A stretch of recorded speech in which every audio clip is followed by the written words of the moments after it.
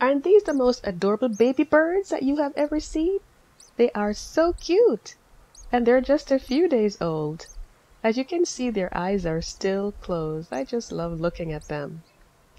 Today we're going to be taking a look at how to attract birds and their buddies to your garden and backyard. This is also going to include chipmunk and squirrel. As you can see, they get along fairly well together. And this little guy right here, he is enjoying some food, and he comes quite a few times each day. And it's really just about making them feel very comfortable so that they will keep coming.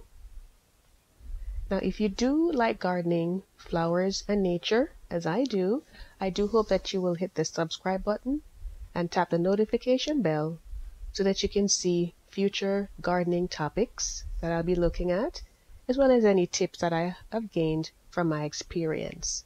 So I definitely hope that you will do that. Now, as the saying goes, if you feed them, they will come. So here you'll see I have a mixture of seeds, and that's my little measuring can right there that I use. And it has like sunflower seeds, it has some nuts in there, some dried fruit, and so on. And this is actually my hummingbird feeder. And I have another video which I'm going to link at the end, which shows you how to make that from sugar and water only. And it definitely works.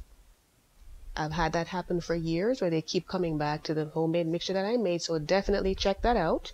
Or you can even just plant flowers that they like. I also have a video on that as well.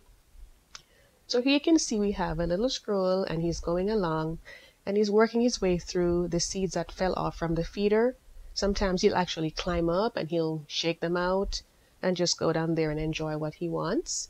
Or sometimes whatever may have been left over from someone that was there previously, another animal, then he'll just go in and search and see what he can find. I think at this point he probably thinks that I'm watching him, so I think he's about to take off. But he will definitely be back, because he always comes, time and time again. He feels very comfortable. As you can see, there's a little wind going out there, but they're still good.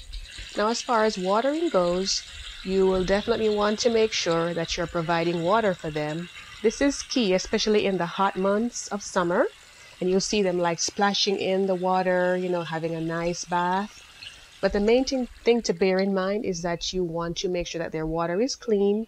So try to change it at least every other day, if not every day. Because if the water is not clean, then they're not going to go into it. They'll just pretty much ignore it and try to get their water source from somewhere else. Birdhouses are good. This one is a little homemade one that one of my kids made.